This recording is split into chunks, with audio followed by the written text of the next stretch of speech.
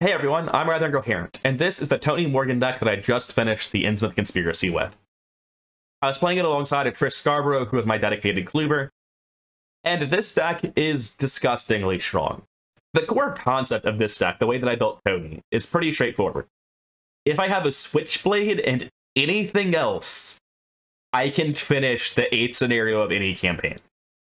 The only complication of that is what happens if I take damage with my 5 sanity, 2 head, and 2 foot. Tony's weakness is his frailty. So I built the deck with just the core idea of trying to negate that weakness. At some point in most campaigns, maybe even all the way up to the end, I'd be running a You Handle This one, but I was partnered with the Trish Scarborough, so that just kills my partner instead, so it's not a solution here. In this deck, the solutions are sort of 3-part. The first solution is Well Connected. It's just a big money deck. I can use Well Connected to get through that. Likewise, it's a big money deck. I can use Counter Espionage to protect myself, and if I don't need that, to protect my teammates. The second part of this solution is Infinite Soak. Throughout most of the campaign, I was using Lonnie Ritter alongside of Heavy Furs. At the end of the scenarios, when I had just like more experience than you should ever have in a deck because we're playing Innsmouth, and I've taken In the Thick of It with Sharon's Opal, I got a Precious Memento and a Relic Hunter as an upgrade to the Heavy Furs, so that is just complete overkill. So Infinite Soak is the second way that I'm dealing with my weaknesses. And the third is just brute forcing through them with extra stats. The Black Fan and Geos combine to give you +2 to all your stats.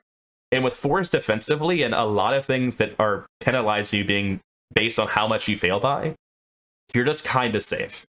The problem is that what I've just laid out isn't filling a deck. There's a lot of room left in a deck. And it's also not enough to keep you alive consistently, which is why I built Tony as a Seeker instead of a Guardian. That lets me run in Deep Knowledges and Preposterous Sketches to just stroll through my whole deck faster. So this might look like a really high setup, big money deck, and it might play like that a lot of the time, but I'm not setting up to kill people. Tony just does that with a Switchblade or a Lone Colt or a Knuckle Duster, whatever happens to be in your deck at a given moment in time. I'm setting up to keep myself alive. And it's only an incidental consequence of the setup that at the very end of a scenario, I spend like the first 2/3 of a scenario just doing my job and setting up in all turns. But at the very end of a scenario, that home stretch, Tony's actually able to function as Flex Cleaver. His book will just get pushed to 5 by accident, and you'll be taking 5 action turns because of the Black Fan and Leo. So if you do get to a point where your teammates haven't handled the clue game, in that last portion of a campaign, or a scenario rather, Tony's actually able to help with Flex Clues. And of course, I got the intel reports as well. In my campaign, Tony never really showed this off. You can make the mistake watching my game that I made a bad Tony deck that just sets up forever for no reason, but I'm only setting up because I value it defensively. I don't care at all about any offensive value of big money. And the things that I could do that are proactive at the end of a scenario that are totally unnecessary, but helpful to my team, doubling an intel report or investigating 5 times at 5, these are definitely valuable, but the scenarios very frequently ended like right as Tony finished setting up. He was partnered with Trish, and Trish didn't need the help. But if you're playing Tony alongside some weaker investigators and you're actually getting close to running out the Doom Clock, Tony does hit the point where he can start finding clues and meaningfully helping out your party and that aspect of the game. To briefly touch more on the choice of going Seeker for this higher draw, getting online faster so that I'm safer to the Mythos deck, I would say that Seeker felt unambiguously bad in like the first 2 scenarios. If I'm fighting with Knuckle Dusters most of the time, I don't want Deep Knowledge and Sketches in my deck. I want Overpowers and Darings, things that just like make the Knuckle Dusters more reliable. When I'm swinging at a 4-fight, 3 health Innsmouth Troublemaker, I don't want to swing Knuckle Dusters twice at +2. I want to commit Vicious Blow and swing once at +3. Tony feels like a meaningfully worse fighter in the first part of a game when you go yellow. But Tony is the strongest scenario 1 fighter in the game, and he can afford to be a little bit worse in that portion of the game. The only real weakness Tony has is that he's frail. He has 2s in his defensive stats and 5 in his Warrior Soak.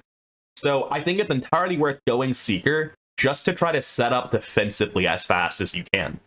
That said, I think much like Trish, no matter how you build Tony, you're going to build a really strong character. He's a 5-fist fighter in a class whose weapons were all balanced around having 3-fist. You get to pick his off color as anything but Mystic, but you would never want Mystic anyway. And his ability is that he just gets an extra action to do the thing that he wants to do, but you get paid for doing it. Like, he's ridiculously strong at a very fundamental level. I just happen to think the best way of playing him is to focus entirely on the defenses, because you're never going to fail to do your job. You just need to make sure you don't die along the way. And if you do focus on his defenses, then you just incidentally become a flex Kluber along the way, which is a really strong way to help your team. And again, another strong way to help your team is by running counter-espionage. Ward of Protection is a great card, even if it costs 6. Coming over to his level 0 deck, it's largely what you would expect. Like, this is just the baby version of the deck you just saw. There's almost nothing to comment on, and I guess this is the first deck I've shown in a review that has this specific combo. In the thick of it, Karen's Oval, Easy Mark, is deeply personally upsetting, partly because it's so incredibly strong, but mostly because I can't really envision a good reason for a green character not to take it. And I really don't have much more to say about Tony. I guess briefly before we leave, I will mention that Tony's Quarry is just Ancient Evils a lot of the time. I think at least 3 scenarios, Tony's Quarry was an completely unmitigatable Ancient Evils in my game. But unlike Agnes, I feel like Tony is unambiguously worth running Ancient Evils. Like, it sucks. I'm not happy that Tony's Quarry is here, but most of the time it doesn't do anything, and even when you get unlucky, Tony's probably gonna pay for that at some point. Because like I was saying, if the Doom Clock does start getting tight towards the end of a scenario, you can double out an intel report. You can just start investigating 5 times at 5 at a given turn once the enemies are dealt with. Tony might make you harder on Doom, but he's going to pay for it himself. He's just stupidly strong. I will note that until the end of the campaign, I didn't realize that Reckless is committed to a skill test, and Gias does not specify non-weakness on its text like I thought it did. So at some point, I almost certainly cheated. But that's hardly a point against Tony. Anyway, the extent of my high-level analysis for Tony, who I think is the best fighter in the game and just disgustingly strong, is if you're that good at your job, don't build to do your job better. Just build to not die. If that incidentally makes you a half-decent Kluber along the way, all the better. Anyway, I've been rather coherent, and that's it for now. If you like this video, then consider liking, commenting, and subscribing. All that stuff really helps the channel grow.